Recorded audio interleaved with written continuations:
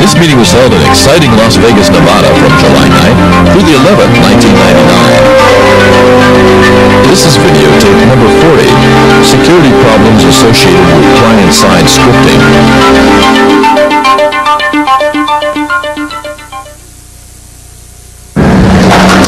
And what we do is we find and we fully disclose the holes that we find in these web servers. So what kind of holes are these? Okay, these are the kinds of holes. By holes, I don't mean hacking into eBay and changing their website, posting up some alternate message. What I mean is gaining access to an arbitrary number of usernames and passwords from the eBay servers or the Hotmail servers, Exciter, Yahoo Mail, or things like that. Okay. And the way that, what we focus on really is not working at the level of networking, okay? So we work a little bit higher. We work at the level of the application itself.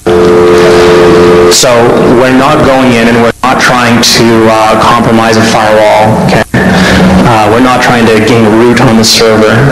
We're actually taking advantage of holes that are in the web application layer. So Hypertext Transfer Protocol and above the actual application itself. Okay.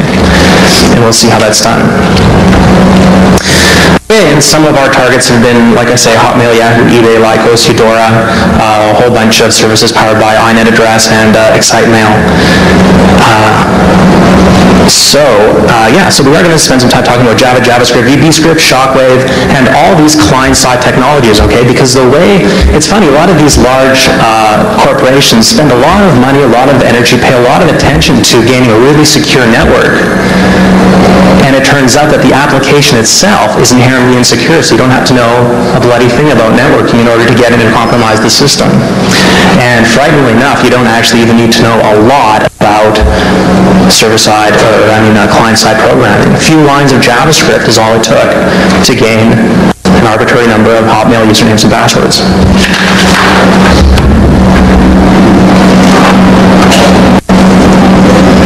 Okay, and just a little bit about our resources. Like I say, we're a small group, and everything that we do is pretty well financed out of our own pocket.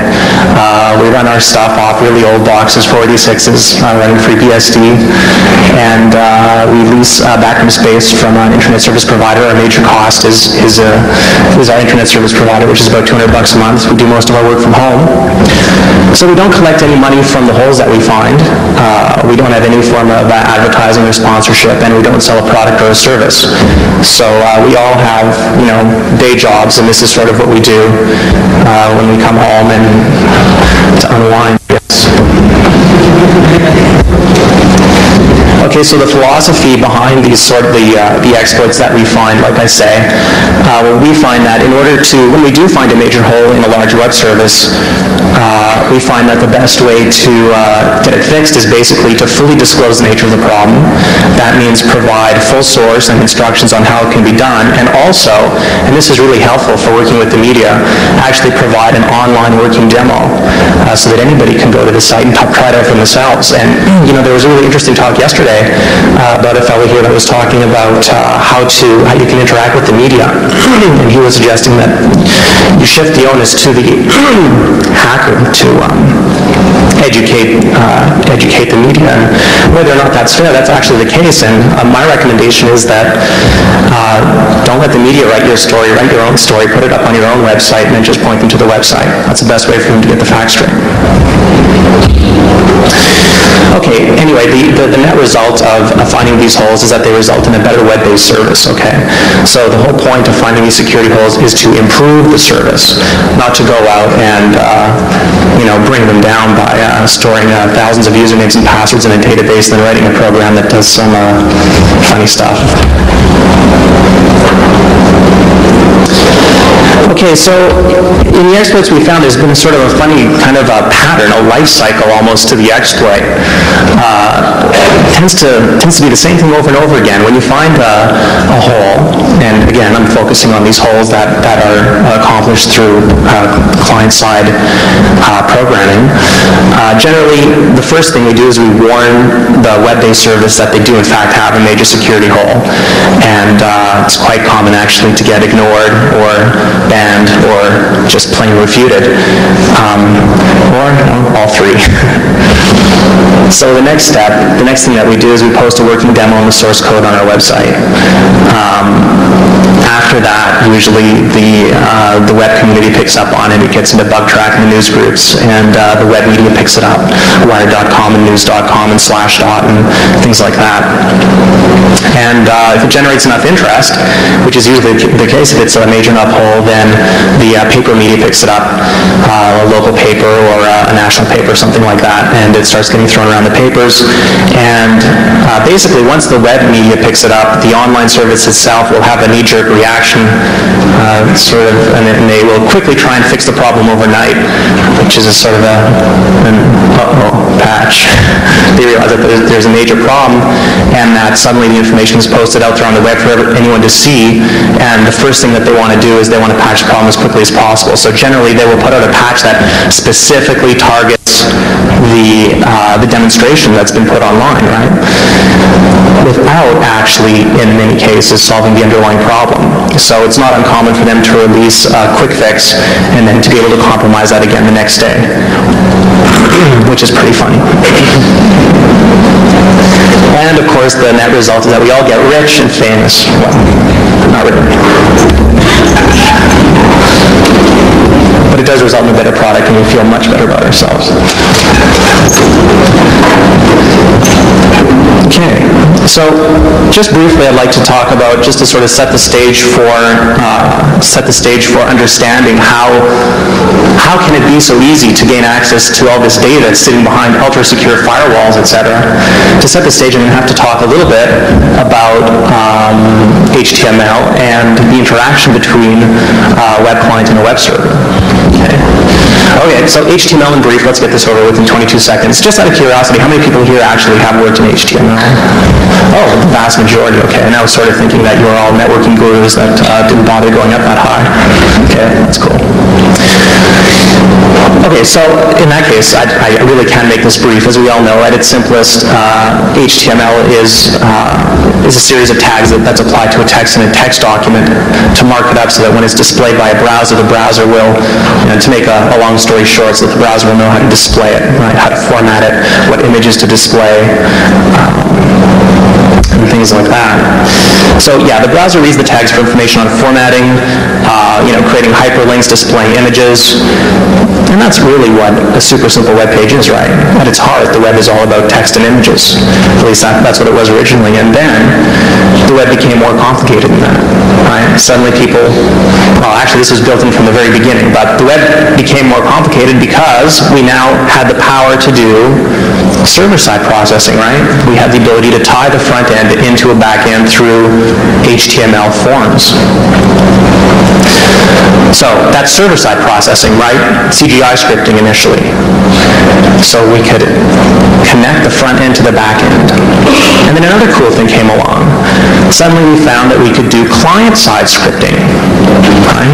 So using things like JavaScript, Java Applets, Shockwave, Flash, right, and all the stuff that comes in with the plugins, suddenly we had the option to either do processing right in the browser itself, or to transfer all the knowledge or all the data that a user fills out in a form, send that back over to the server, and then have the server do some form of processing and create a follow-up page.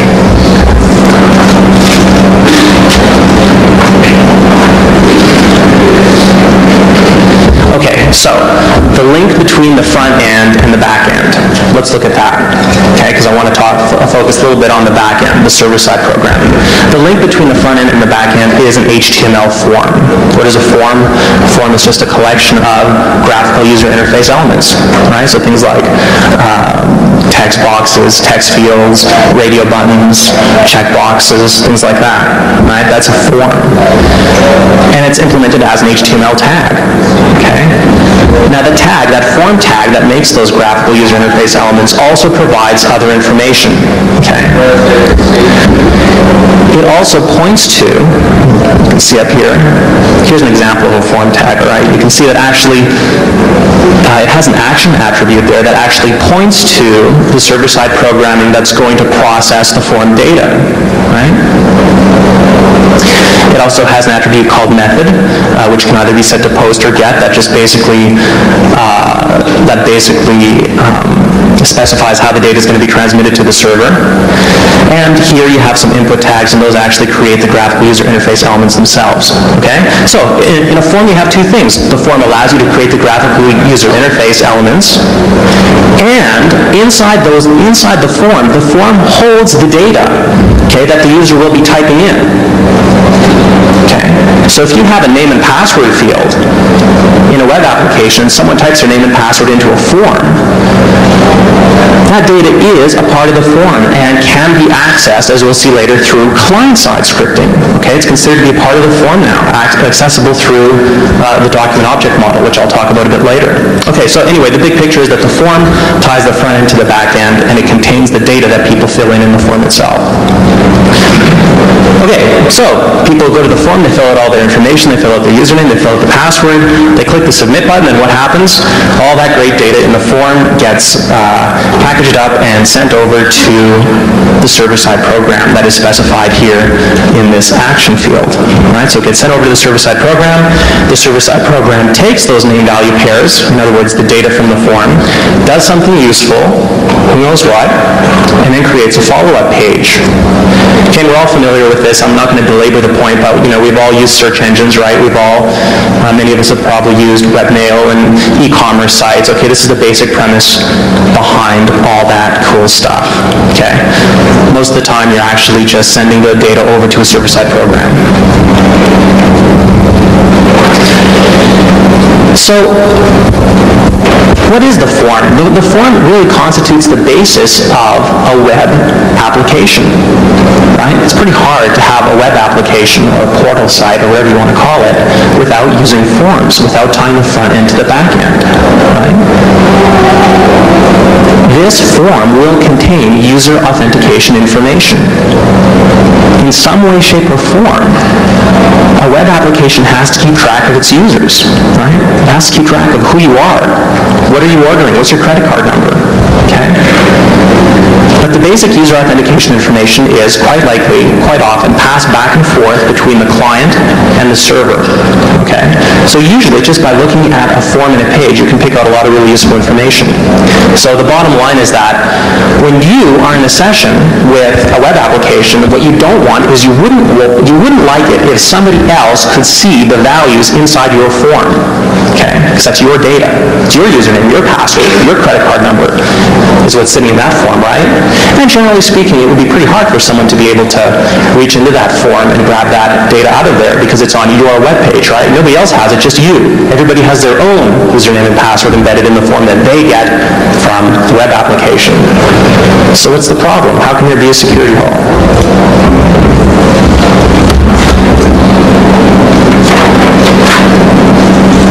Well, to understand that, we have to have a look at the other side. Let's look at the flip side now. Let's just look at the client side. Let's say we want to do processing, but we don't want to communicate with the server, right? We don't want to send all that data back to the server for processing. We want to do it all in the browser itself. We can do that using client-side technologies like JavaScript, VBScript, Shockwave, Flash, Java applets, okay? So of those, you can sort of break all those client-side technologies down into two major groups. In one case, the actual code is sitting right inside the HTML document. Okay, so it's right inside script tags, smack right there in the HTML document itself. Okay, examples of that are JavaScript and VBScript. In the other case, the code that gets the code is not sitting right in the HTML document, but it's actually sitting in a separate file on the web server. And what the browser does is the browser has to go fetch that file, download it, execute it. Okay, so either the code is directly in the HTML document or it's in a separate document, like a class file if it's Java, right? Okay. Okay, so which of these, out of these two categories, which is the most powerful? Which presents the biggest threat? Well, they all present a threat. We've shown holes with both kinds of client-side technologies, but generally speaking, category A is more powerful. Okay, category A has more direct control over the document object model, has more control over being able to manipulate the different aspects of an HTML document. Okay, so JavaScript and VBScript are generally more powerful. And of those two, JavaScript is more powerful simply because it's supported in more browsers. Okay, JavaScript is supported in both Netscape and Internet Explorer, although I'm sure Microsoft is calling it JScript or something ridiculous like that. Oh, already seen that one?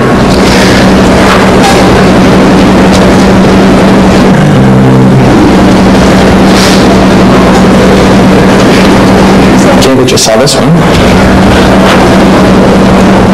Okay, so how powerful is this JavaScript anyway? What can it do?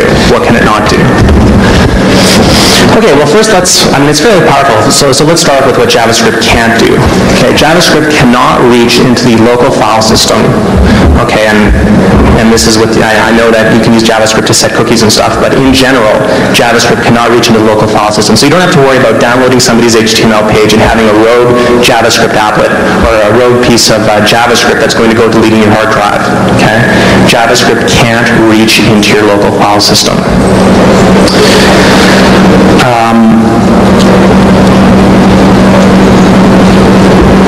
Now what it can do, okay, there's another restriction that I want to talk about.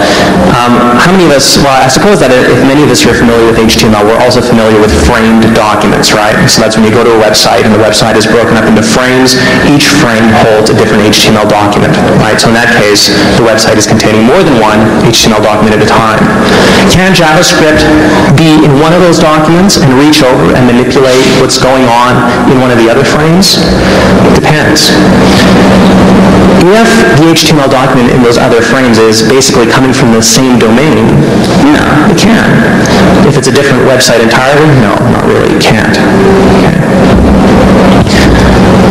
Same applies for actually having another browser window open at the same time that has another HTML document loaded into it. Okay. Okay, so that's what JavaScript cannot do. What can JavaScript do? Well, JavaScript can do a lot. Usually it's used for things like validating, its legitimate uses are things like form validation and image swapping. You know, when you surf around the web and you move your mouse over the menu bar and the image lights up or something like that, right? That's done with JavaScript. Or you go to a page and you type in your name and you click the submit button, but you forgot to type in your last name. Even before the browser bothers to contact the server, a client-side process will occur where it validates the form input to see whether or not you forgot to fill in one of the fields, right? So that's called form validation. You do that with JavaScript.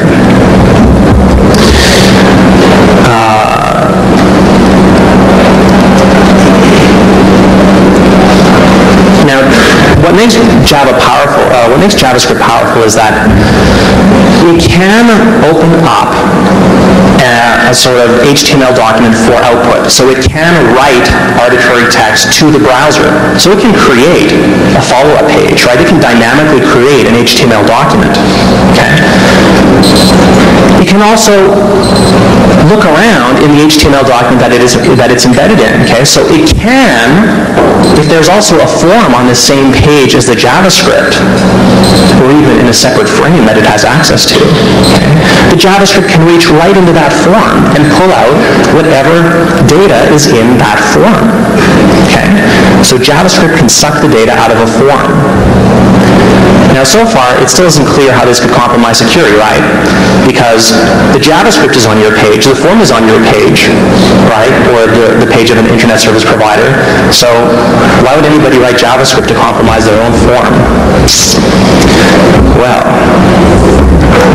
let's see what the problem is.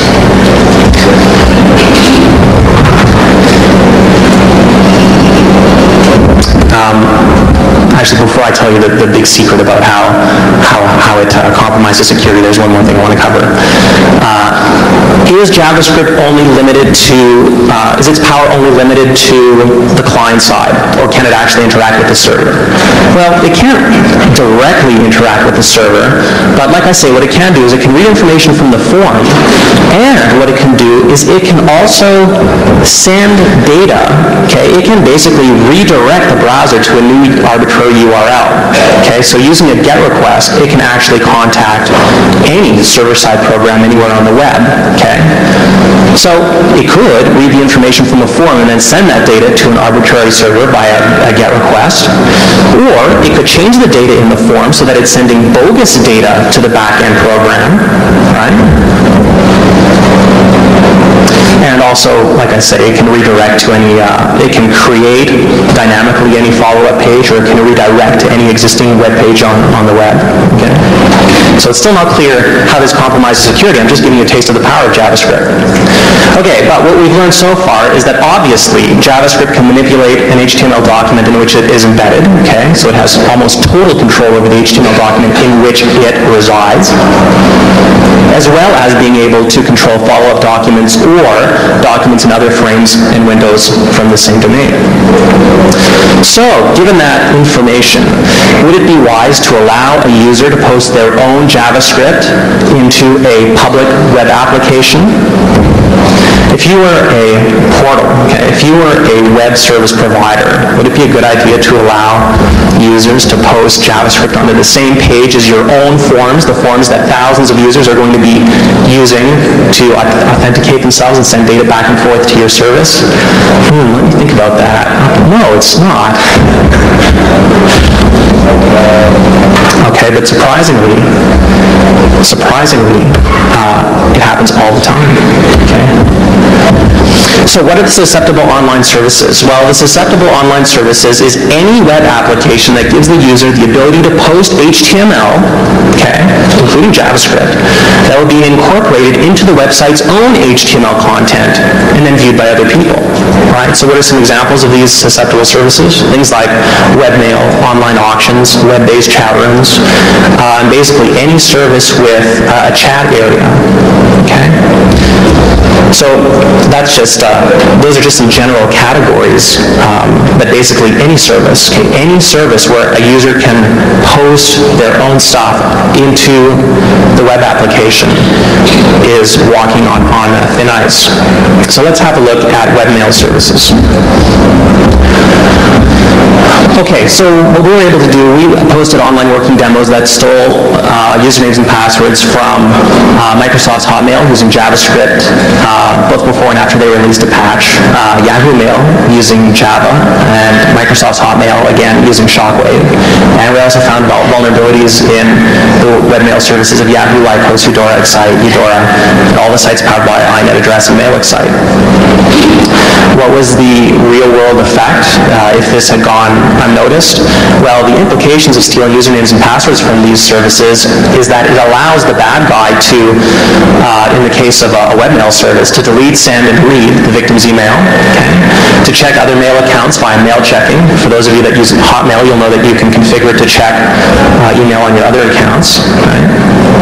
Access the address book, change the password of the webmail account itself, play around with preferences. Basically, it's just, you wouldn't want a script kiddie getting into your webmail. And no, I won't help you crack Hotmail to find out if your spouse is cheating on you, just to answer a lot of the email that I tend to get for some reason.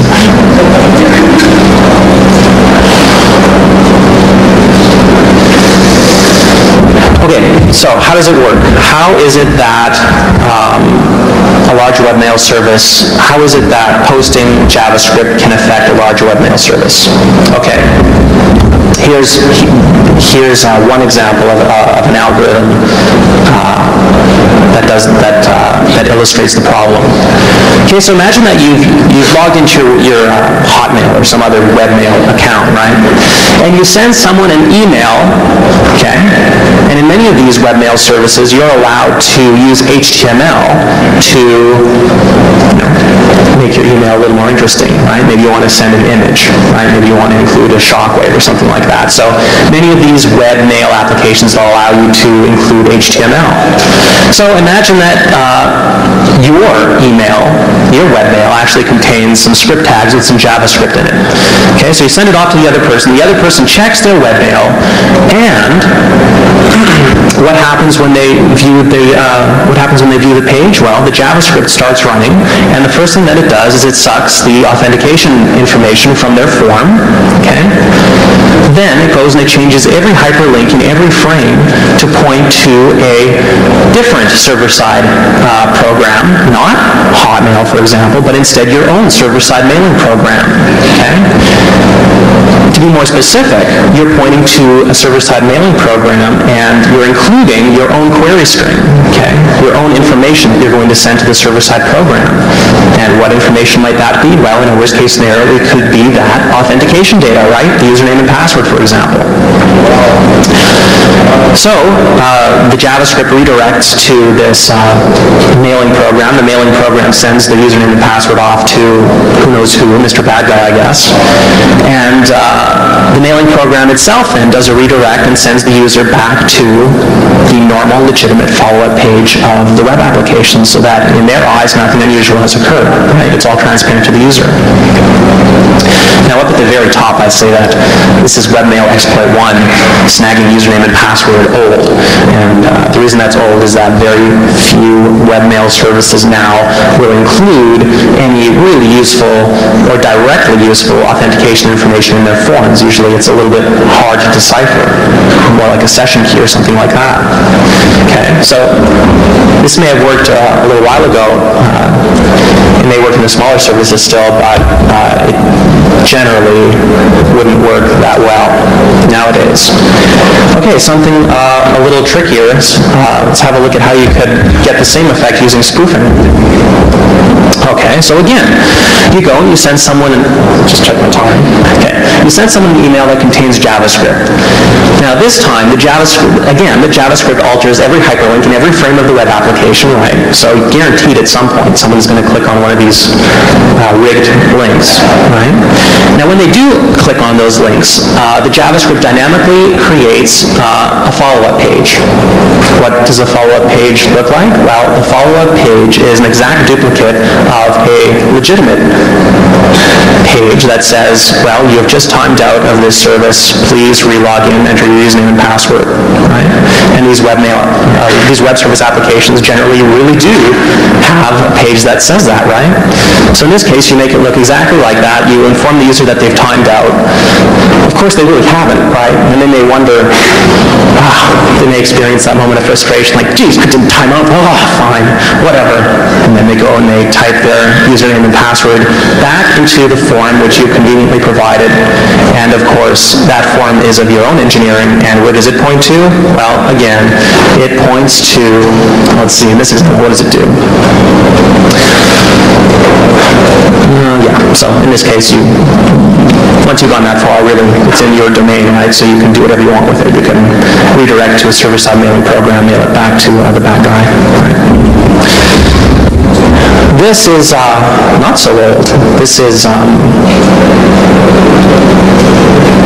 I think this still works, actually. We pointed this problem out in Microsoft's Hotmail service, and they came up with a couple patches, but as far as I know, it still works for their... You can actually send data in the message body of an email, but it still works as an attachment using, not using JavaScript, but using another client-side technology, which I'll leave you to figure out what it is. Okay, example 3. Here's another twist on on the same theme. So let's say that the web service provider finally catches on and they say, hey, wait a minute, this JavaScript is bad news. That's it. I am filtering out JavaScript. So fine, they filter out their JavaScript. Does that mean that the web application is now secure? Actually, no. Okay. What happens happens is, it turns out that you can do the exact same thing, using a slight twist, you can do the exact same thing with many client-side technologies, okay? So let's have a look at how you can do it with applets. In this case, you send someone an email containing a Java applet. What does the applet look like? Well, it doesn't have to look like anything, right? It can just be a 1 pixel by 1 pixel applet that is white on the white background so the person can't even see it. It doesn't have to be a visible applet. Okay? So obviously the user receives your email, they receive the applet, and the applet starts running, and what does the applet do? Well, it turns out that applets have a method available to them that can actually load our HTML documents into a specific frame of the frame set. I think it's called set applet context or something like that. So the applet itself has the ability to load an arbitrary HTML document into a different frame. Okay? So what does the applet do? Well, it loads now, for those of you that are familiar with webmail service, you'll know that it's a framed environment, right? On the left-hand frame, you have your control panel, right? It's like, compose new mail, check mail, whatever, all these options. And the right-hand frame, you actually have the email messages themselves, right? So what does the applet do? Well, the applet goes into the left-hand frame, the frame that contains all basically the control pad for the mail service, and it replaces it with the bad guy's own HTML document, which, lo and behold, is an exact duplicate of the control panel, okay? But of course, it's been engineered to do something slightly different. This new control panel is engineered so that every single link on the control panel basically is a link to load, guess what, a timeout message into the right-hand frame. Again, from the bad guy's own mail server, right? Obviously, that page is totally under the control of the bad guy, and whenever the user enters their own re-login information, it's sent right back to the bad guy. Now, it turns out you can also do the exact same thing with Shockwave. Now, the interesting thing here is that in the eyes of the browser itself, no security violation is going on with JavaScript, right? Because where is the JavaScript? The JavaScript is in an HTML document that's actually being served out from the web service itself. As far as the browser is concerned, that JavaScript is Hotmail's JavaScript. It has free reign to go into any frame, change whatever it likes, alter the forms, right? And why? All because the webmail services allow people to post up their own JavaScript, which then gets incorporated into their own page. See, that's the problem. Once that JavaScript is incorporated into their page, it has free reign.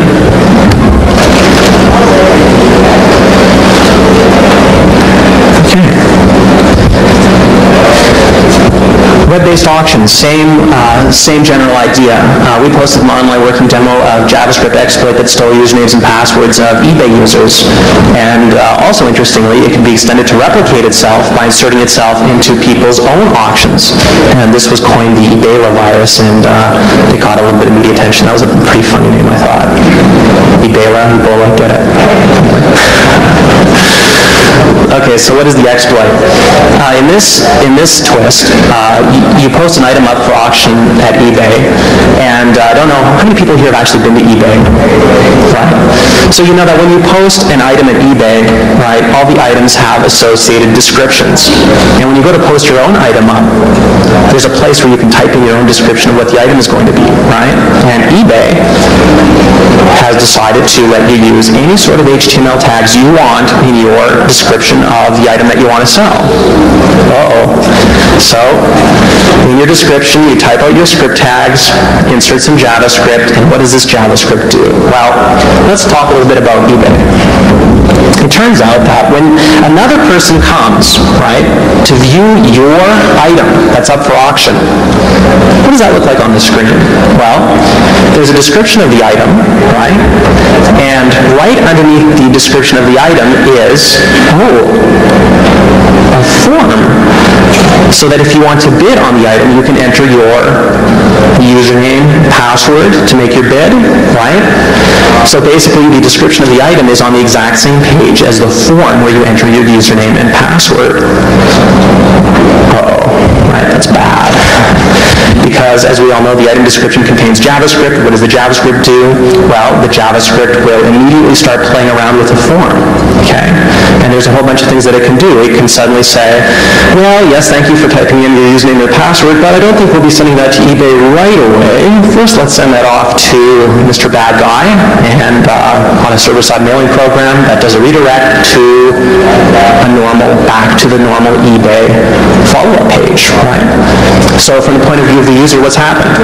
They've seen an item description, they placed a bid on it, the next page, they're told that their bid was registered.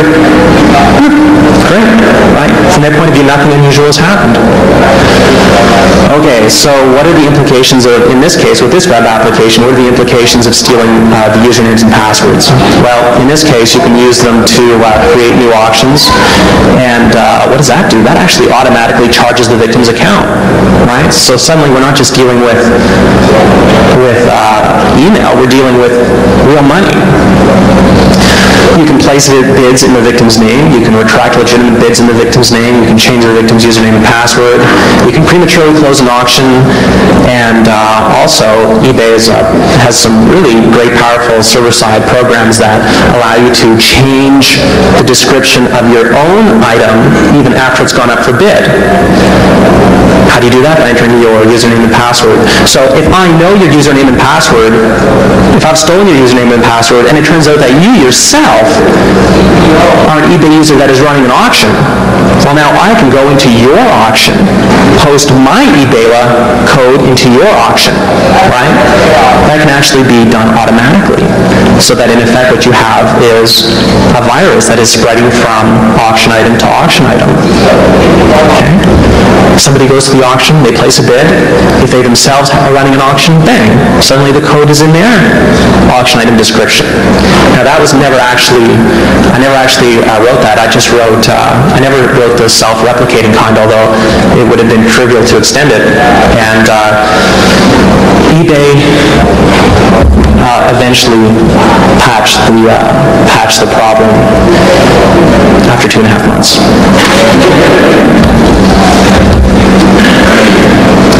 Okay, so that's the bad news.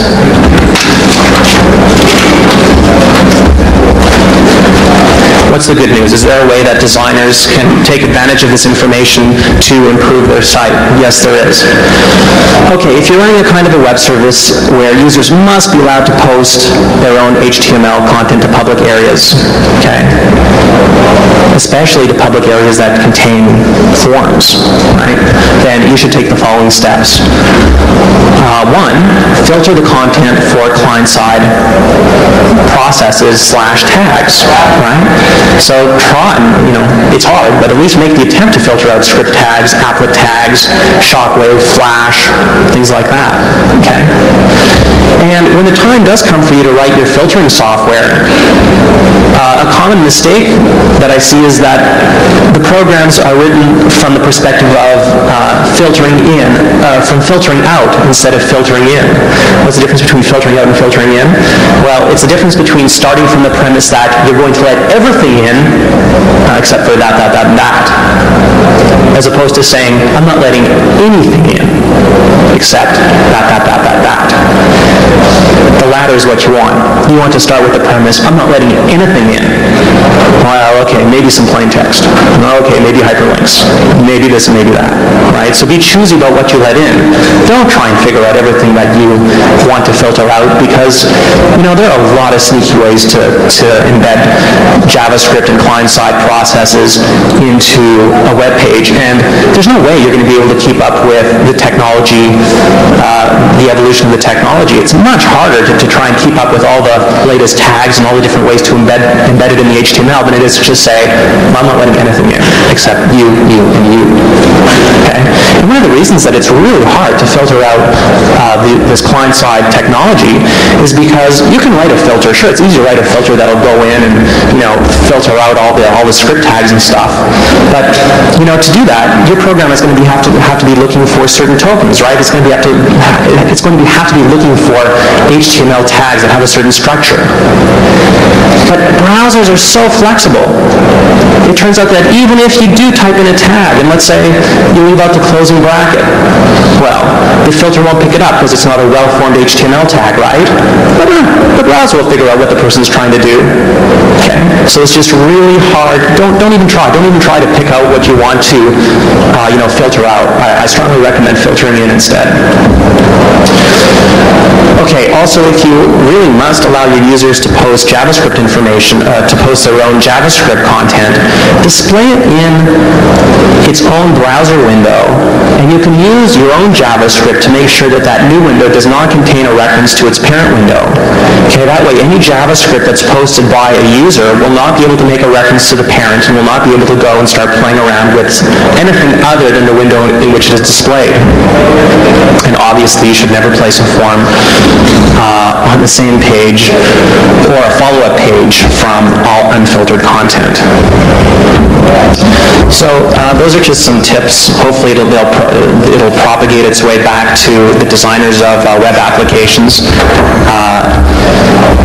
It's, like I say, it would be great if this information was used to maybe shift, at least in some cases, it's great to have excellent network security. It's really great to have great network administrators and have a totally secure network environment. But, hey, if your web application itself is insecure, you're spending a lot of money to protect stuff behind a firewall that can be accessed in a few lines of JavaScript, right? So what are the priorities?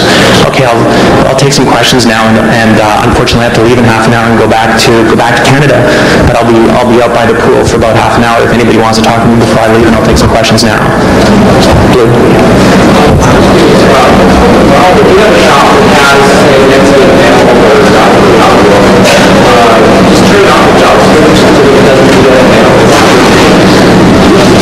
Well, when I say the web, I'm talking about webmail applications, right? So I'm talking about things like Hotmail and stuff like that. Now, there is also some ability to tinker around with things like Outlook and stuff. If you can shut off JavaScript, I mean, if you're paranoid, yeah, turn off JavaScript, but JavaScript isn't the only problem, right? Yeah.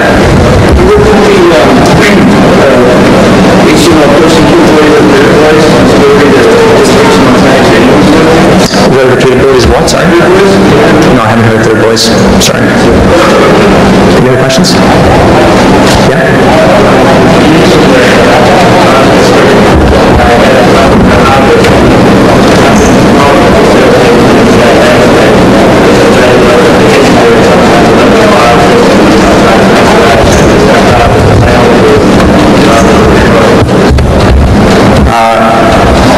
Could you either say that louder, or could someone in the front repeat that so I could hear the question?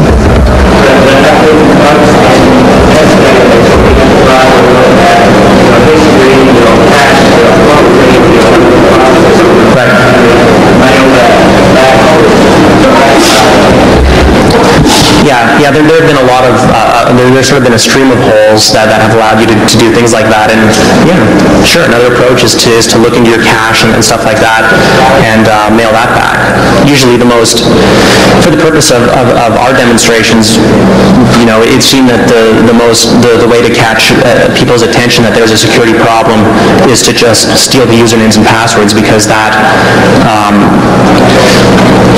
the goal is to get the media's attention and to create a solution to the problem. So you have to do something that people can identify with, right? Everybody knows what it means to steal a username and password. But yeah, obviously, this isn't the only thing you can do. You can use this. If you're a designer of a web application, you want to patch this because, I'm sure there are much more creative ways to do bad stuff than I've been able to show up on with my overhead. Yeah.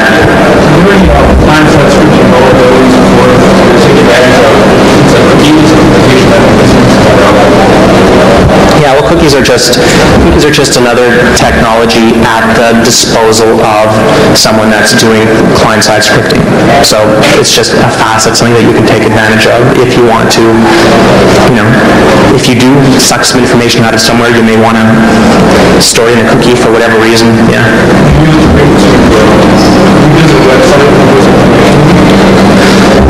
Cookies in and of themselves are not inherently dangerous. they're just a tool. There's nothing particularly inherently dangerous about a cookie. Okay, I guess I'm running out of time, so thanks a lot.